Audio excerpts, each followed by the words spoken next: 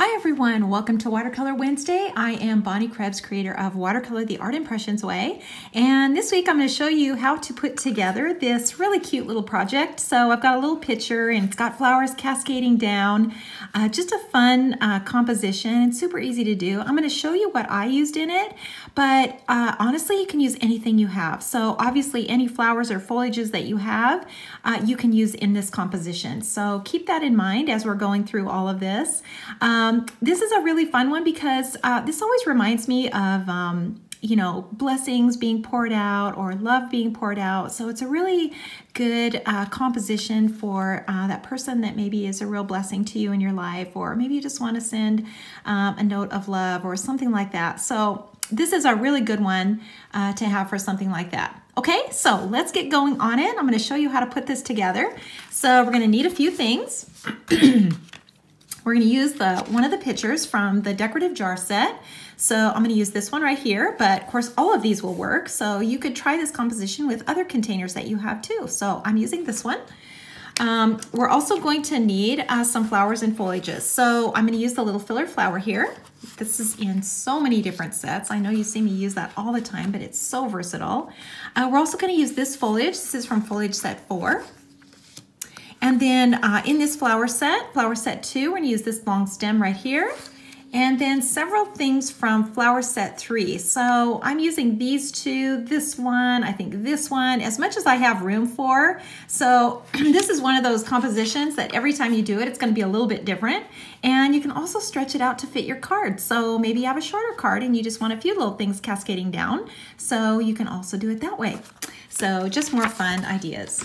So let's get going. We are going to start out by stamping that image on our watercolor paper. So I am going to turn my paper this way. So this is portrait, so up and down, so that I have lots of room to stamp my picture and get my flowers in here. So let's start with that. This is the basic image. So we're going to start out with that picture and we're going to ink this in 2 colors. So this is metal. So we're going to start out with the brown. This is the dark brown, and we're going to ink this first. And when you're stamping things that are in metal, we're going to use 2 colors, the brown first, and then we're going to go back over the whole thing with the dark blue. So this is a dark blue, number 565, and we're just going to ink this over the top. And in my little composition, I'm using a light color, so I'm coloring the pot with a yellow and some red. So I don't want this too dark. I don't want too dark of a line here, so I'm going to stamp it off so that I get a lot of this dark color off. And then I've actually positioned this on my block crooked so that it's easier for me to stamp. So I've turned it exactly the way that I want it to be on my paper. I think that's easier than trying to turn the block and position the block. So I'm going to stamp this at the top and straight up and down, so just like that. And you can see that the lines are a little bit lighter, and that's because we're using that light color, so we don't want too much of that color to come out. Okay, so now I'm going to dip my brush in water, and I've already spilled it here, so let me just clean this off. There we go. So I'm going to dip my brush in water and I'm going to pinch it off. And I'm going to start out by pulling the color out of the line. So if you look at this little pot, and because it's turned, it's going to have a highlight on the top. So remember that whenever you're doing something like this, you want to see the highlight on the top where that light reflects down. So we want to see the highlight up here, but we also want to see the highlight here because this pot is contoured. So always keep that in mind when you're stamping something that's rounded and you're pulling that color out of the lines. Make sure that you always show that that highlight in the center. It's really, really important. Otherwise you lose the contour of the pot and it becomes flat. So anytime you color something in line to line, if you don't show that highlight, it's going to be flat. And it's really hard to fix that. Okay, so we've done our first step now. So the next step is to add the color now to that little pot. So I'm going to put some color onto my palette. This is number 993, the yellow, bright yellow, and then the red. So this is 885 red. So I'm going to add these 2 colors. And I'm going to go over it first with the yellow. And remember, when you're adding color, you're going to add it where it's the darkest. So obviously the darkest is going to be on the bottom down here. If the light is coming straight down, we're going to have this darker color down here on the bottom. And remember, you're going to show that contour by showing that highlight. So you want to keep that highlight going just like that. and then add a little bit to the little handle here, just like that. Remember to see that highlight on the top also. And then let's just come back in here and go just a little bit darker down in here on the bottom. And you know, less is more. I mean, you know, we have this urge to just color everything in solid. And I'm telling you, you just got to get over that, because if you color everything in solid, you're not going to like it as much. Leave those white spaces. It really, really makes a difference. It really does. It's like we learned to do that in elementary school, and then we take years and years to get over that. So it is kind of hard. It's hard not to color everything in solid, but I promise you, you're going to be so much happier with it if you do. Okay, so now I'm adding some of this red in, and light. You know, I really watered that down, so I'm actually brushing this color in now. And again, you want to keep that color so that you see that highlight in the center. And just take your time. You know, I always try to go a little faster on these videos, but you can take your time with this. And I'm fine if you pause me. You know, when you're watching these videos, pause and go back and take your time. It really, really pays off. Okay, so I've got some color in here now, and I can go back in and add a little detail later if I want to, but I think this is probably good.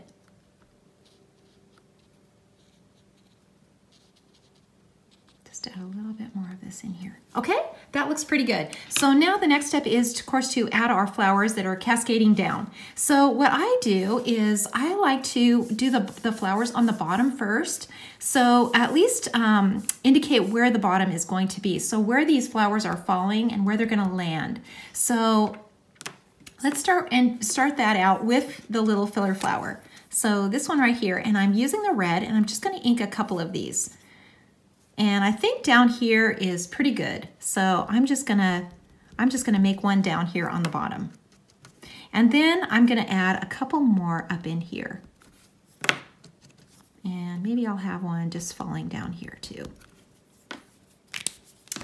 Add the water to it. So dip your brush, pinch it off, always pinch it off, and then just dab. Remember, no strokes. We're not actually painting. We're making it look like a painting, but we're not actually painting. Okay, so let's add some foliage to that now. So we're using this little guy, one of my favorites. And we can position this as it's falling down. So I can turn this so that it's coming down sort of like this. And then maybe I can turn this one so that it's coming down like this. And then this one is going to be on the ground. So just like that.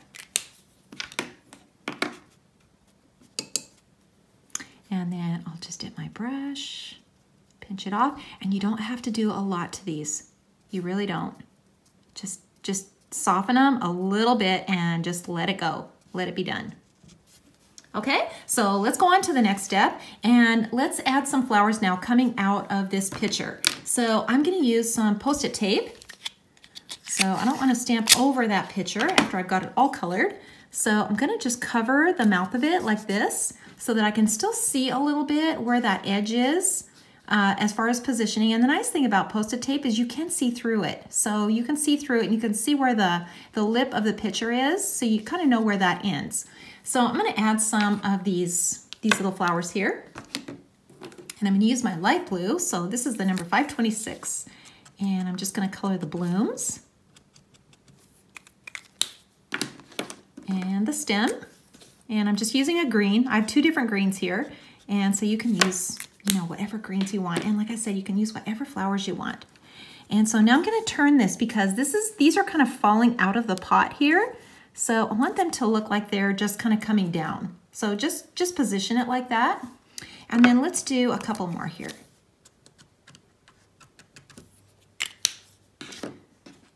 So I'm adding that green back in here.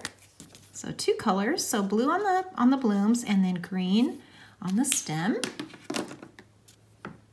And then I'm just gonna stamp this in here just like this. So I've got some down on the bottom as well. And let's go to this is the one going the other direction. So let's just do this one, same color. And this is just so fun to do because you just pick up what you have and just stamp it in here. You know, just make sure they're kind of cascading down. So they're kind of, you know, falling down.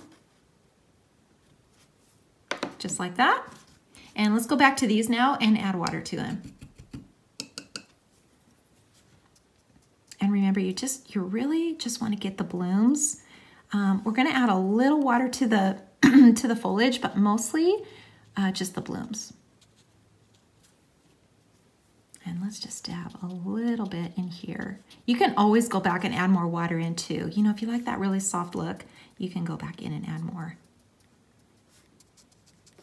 Okay, so let's go on from here and let's add something bold. This is a really beautiful little long stem flower. I love this little guy. And I'm gonna use some dark color now and a really darker green, a much darker green. So this is actually number 177 because I'm gonna kind of stamp this over some of this that I've stamped in here. So I'm gonna kind of come over this one like this. And then let's ink it again. And you know, these turn out different every time. So I could do this project 100 times and every time it would be different. So that's also kind of cool. And remember, you know, when you're using markers and stamps, you can just ink the parts that you want. So you could do something that just has, you know, one little bloom. And let's just put a few more in there. So let's add some water now to these. And these little long stems, we for sure don't want any water on the stems of these, just the blooms. Try to keep this in the screen. Okay, so let's see, what else should we put in here? How about this little yellow one? Love this guy. This also is from that flower set. So I'm using yellow now. And green on the stem.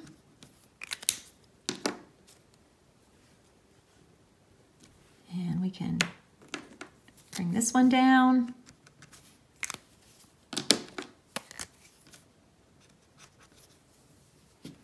And maybe stamp it down and around like this. Just so fun.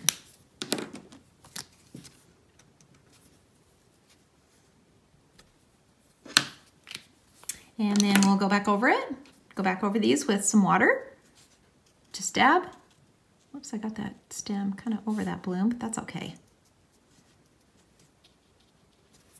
And I think we really, you know, there's not a lot more we have to do to this. Maybe I'll just add a little of this, just to add a little more red. This is the single bloom, long stem. And maybe I'll just add a few of these in here.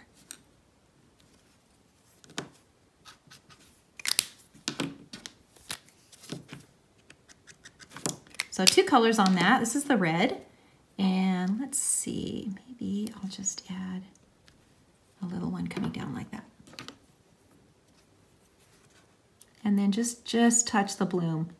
You know, if you feel like these are a little too light, just grab some of this red off of your palette and just add it to the bloom. You can totally do that.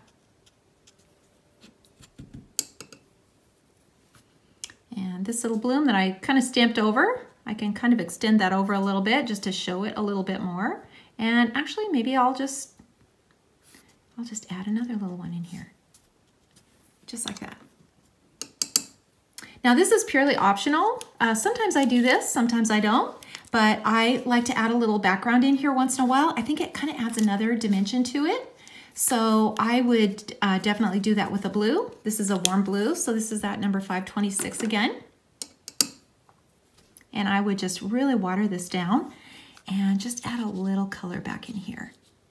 I think it just kind of pops everything out.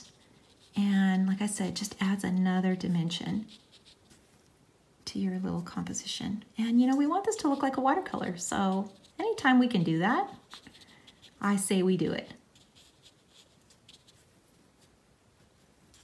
And just a little bit here and there. You know, don't overthink these things. I think I say that in every single video that I do. Don't overthink it. You know, the whole concept of these is that they're done in like 5 or 10 minutes. Like literally 5 or 10 minutes. Stamp it, and be done with it. Don't overthink it. And honestly, somebody's going to get this in the mail or get this for a birthday or just thinking of you. It's going to mean so much to them. They're not going to care if one little thing isn't quite perfect. Okay, so let's just add a little detail now to this little picture. And I'll just put a little stripe on here. Stripes are my favorite little embellishment. I just love making these. I think they think it adds so much. And this is when you can come back in here and say, oh, maybe I want a little more color in here. You can add a little bit more. We can also take the fine tip now. This is the dark blue. This is the dark blue that we use. And just add a little color back behind here just to show the inside of this little picture. Not all the way across, just a little bit. And then a few little areas, see where this handle is? You can add a little color in here. And you can see that really kind of pops things out a little bit. Super fun. You can add some detail now into the blooms. You know, if you want to add a little center here and there, or maybe some little dots. Those are also fun to do. So try some different things. Don't be scared. Don't be scared to try different things. And then always sign and date. That's a must, because every time you do these, they're going to be different and beautiful.